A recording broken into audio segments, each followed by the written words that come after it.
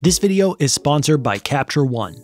With unmatched color processing, lightning-fast performance, and incredible tools for editing and organizing your photos, Capture One offers creatives like you ultimate creative control. Click the link in the description to download a free trial of Capture One and find out for yourself just how powerful it is. And when you're ready to buy, use the code DUNNADIDIT to get 10% off your new annual plan. In a recent video, we learned the ins and outs of the HSL tool, or basic color editing tool, inside Capture One and just how powerful it can be. If you haven't seen that video yet, you can go watch that first or just keep watching. You do you. But there are actually two more tools inside this same tool tab that give you even more flexibility and even more control when you're color grading your photos. These are called the Advanced Color Editor and the Skin Tone tool. And in this video, we're gonna take a deep dive into how they work and how you can be using them to step up the color grading on your photos. Secure the cup and let's get into it. All right, first things first, let's take a look at the Advanced Color Editor in Capture One. If you're not seeing this, you can right-click anywhere in your tools and hit Add Tool and go to Color Editor, and then it'll pop up, and then we wanna click on the Advanced tab. Now the photo that we're looking at here is actually the complete color spectrum, and then from top to bottom, it actually goes from saturated to desaturated as well. This will just make it a little bit easier to explain certain parts of the tool. The first thing that we need to do is select this little eyedropper. They call it the Pick Color Correction tool. And then we can click on any color in our photo that we want to edit. Now we can see the selection that we made represented by this little dot here inside the color wheel. And if we want to change what that main selection is, we can just move this dot around. But surrounding our main selection, we've actually got more from the left to the right, as well as from the inside of the circle to the outside of the circle. And those all kind of mean different things that we'll get to in a second. At the bottom of our color editor tool, there's a button that says View Selected Color Range. And what this is going to do is isolate our selection. Everything else is going to become black and white so we can just see what selection we've made to work with. And now we can fine tune that selection by either dragging the lines to include other colors. You can see as I expand it, it's including more orange and yellow, or as I contract it, it is taking away more of the green. You can also move the entire selection by clicking on this little line here and moving that, so we can see the selection moving throughout the different parts of the spectrum. And then we can also choose the level of saturation that is being selected by changing how close we are to the center. So the center of the circle being fully desaturated, fully black and white, and then the edge of the circle being fully saturated. So if I want less of the really saturated stuff, I can move my point down and I can take away some of that selection that's up at the top. You see all the really saturated stuff has gone away now in our selection. And then speaking of saturation, down at the bottom of our tool, there's actually a button to select the full saturation range. If we click that, it'll make it so that our selection spans from fully desaturated all the way to saturated. This is something that comes up pretty regularly. You just want to select all of a color regardless of how saturated or desaturated it is. And then we've also got the smoothness slider, and this is going to fade it into the colors next to it so that we've got a more smooth selection. And when we go to actually mess around with the colors that we've selected, it's not going to be harsh in the edits that we do. So a bit of a more practical example here, if I go in and I select my skin tone on this photo and then I hit View Selected Color Range, you'll see that it's also selecting part of the jacket because they both fall in that orange area. And if I were to expand that saturation, you can see all of the jacket is in there. So the way that we can get rid of the jacket in the selection, knowing that it's more saturated than my skin, is I can pull back the selection of saturation. And then if we look at my nose, which was a little bit more pink from climbing a mountain, I can move that over and get a little bit more of the pink skin into that selection. So now I have a reasonable selection on just my skin tone, but let's say we wanted to select everything but that skin tone. There's actually a button down here that will invert your selection. So it'll invert and select everything except the area that you've decided. So now you can see that my skin tone has been fully desaturated, but everything else is color. So that means that's what's going to be affected once we start making changes. Okay, so resetting that tool, I'm actually going to make a selection of just the jacket.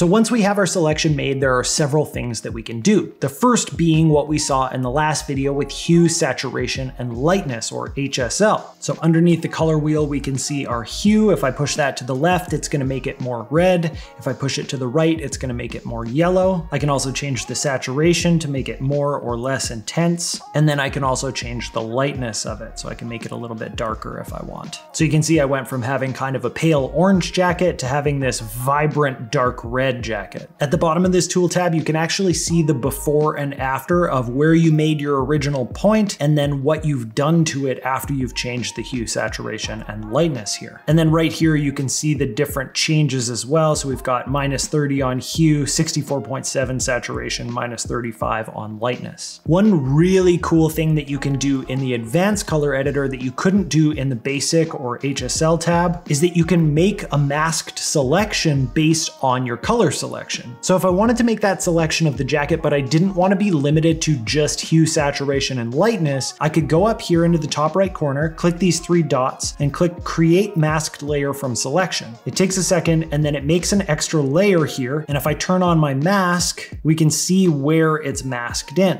If we go to grayscale mask, we can see it a little bit better. And just like any other mask, now we could refine this. So you can see there's a little bit on the ear and some random stuff coming down here in the ground and on the trees. So we could always get our eraser tool and just go in and paint out the stuff that we don't want. That's a pretty rough job, but you get the idea. So I've got way more control now than just what was available inside the advanced color editor. But let's delete that for a second, go back to the advanced color editor, and we've got even more options available to us. We're not actually just stuck to using one color selection. We can go in and use this dropper, and every time we click, it'll make a new selection all in this list here, and it shows you all the individual changes that you've made. You can select and modify each one just by clicking on it. Now if I make a change there or there,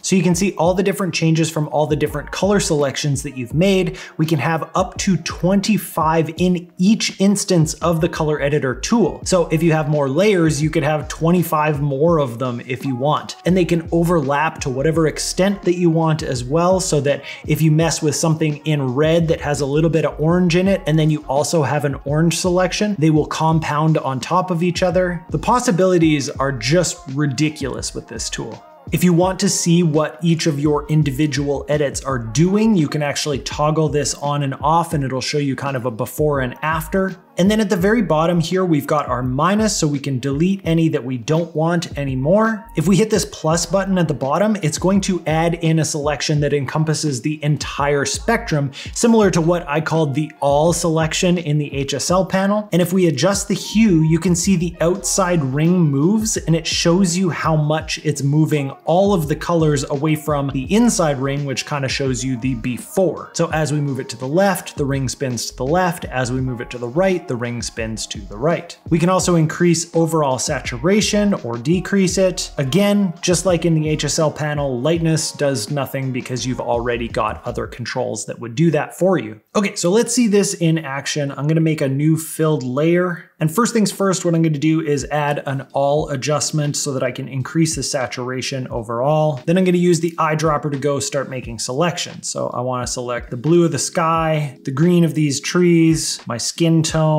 and let's do the blue of this water here. Blue of the sky, let's shift it over towards teal a little bit, desaturate it just a hair, bring down the brightness so it's a little bit deeper. And I've got the trees, and I want to modify that selection a little bit. So that includes a little bit more just before it starts to get into the water, I think.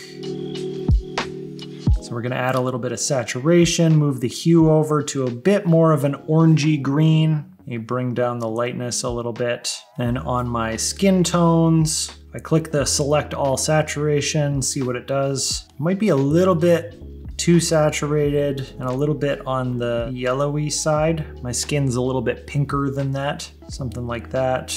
Maybe actually bring up the lightness a little bit. A little more saturation back in there. Once we brought up the lightness, it felt a little less saturated, so kind of make up for that a little bit. There we go. And finally we had the water. This is an interesting one because when I selected it, it also got a lot of the sky in there. So I'm actually just gonna shift this over a little bit and see if I can get just the water.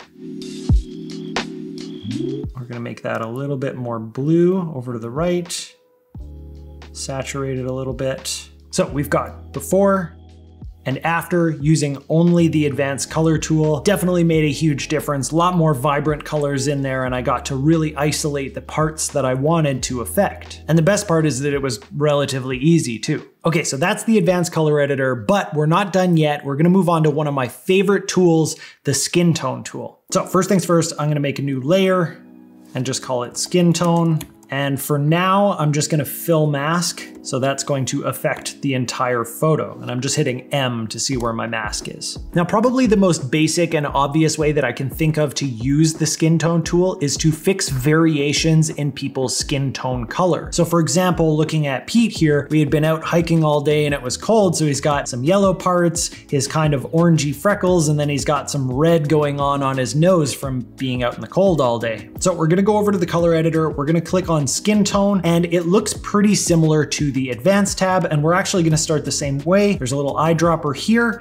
and what we can do is go over to his skin tone and pick, again, pretty similar layout. So we've got our color wheel up here, we've got our before and after down at the bottom. Our selection is shown by this little dot that we can move around, and we can click view selected color range to refine what we're going to be affecting. So you'll notice that right off the bat, we've got his skin tone in there, and we've got the pink nose and everything, but we've also got his sweater in there, and we've got the fur on his hood. Might even be a little bit of the jacket in there, so we'll just rein this in a little bit. I think that's about as good as we're gonna get the selection without losing some of the stuff that we actually do want to affect. Now, the other thing that we can do here, our selection is kind of where this triangle is, but where we want to move things to is where that dot is. So right now, it maybe is a little bit dark and a little bit on the pink side. So maybe we'll move it over a little bit more on the orange side. And then on this tool, which is a little bit different from the advanced tool, we've got a lightness slider on the left-hand side, and we've got a saturation slider on the right-hand side. So I can actually increase the lightness of that a little bit, just like that. And now that color down at the bottom there, that's kind of what I'm going for. And we can always change this later if we want. Turning off view selected color range so we can see the whole thing. And now that we've got our selection, we can actually make small adjustments to the hue, saturation, and lightness, just like we did in the advanced tab, but they are smaller adjustments than we were able to make in that other tab. So for example, hue only goes up to 5 where it goes up to 30 in the advanced tab. Saturation only goes up to 30 instead of 200, and lightness only goes up to 10 instead of 100. But what really makes the skin tone tool different and special is the uniformity section. So again, we're seeing hue, saturation, and lightness under uniformity. And what this is gonna do is it's gonna bring everything that's within our selection closer to the desired point. So the higher I bring my hue uniformity, the more uniform all of the hues within that selection are going to be. So if I crank this all the way up, you'll see that his face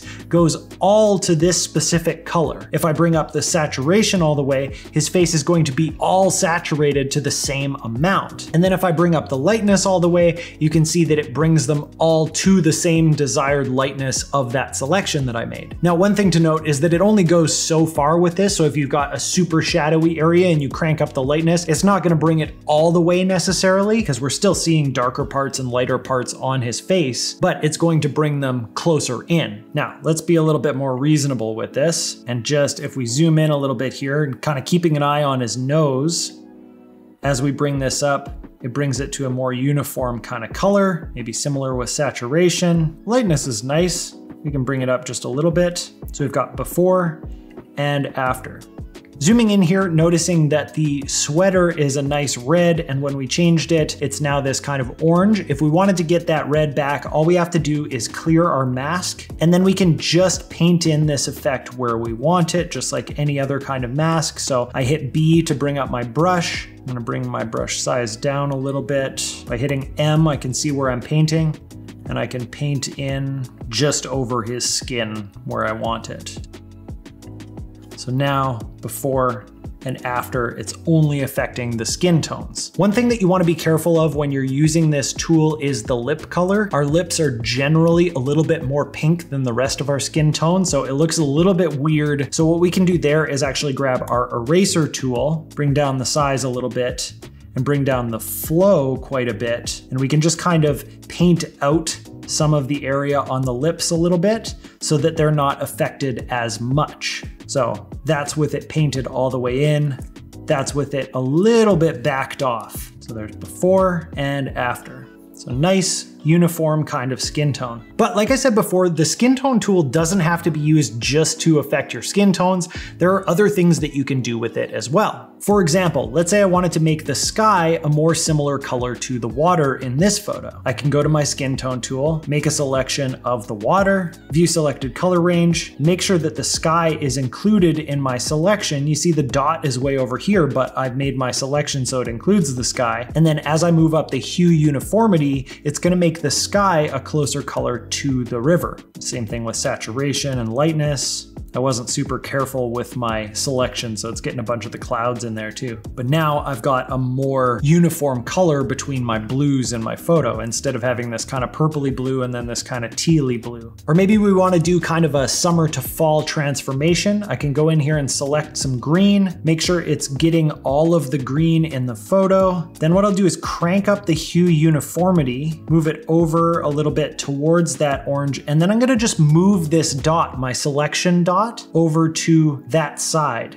Maybe even push the selection over so I can get it a little more orange. So now we went from bright green summer look to an orangey kind of fall look, but we left the red alone in there. This definitely isn't the only way that you can do that, but it is one way and it was pretty quick and easy to do. So that is the advanced color editor and skin tone tool inside Capture One, some of the most powerful tools that you can use to manipulate colors in your photos. But as always, I want to hear from you. Are these tools that you're already using? Do you have any cool tricks that you like to do with them? Leave a comment down below and let me know. And on your way down there, hit that like and subscribe button. Hit the bell notification so you don't miss out on future videos. Huge thank you to Capture One for sponsoring this video. Make sure to head down to the description and click the link to start your free trial today, and you can mess around with these tools yourself.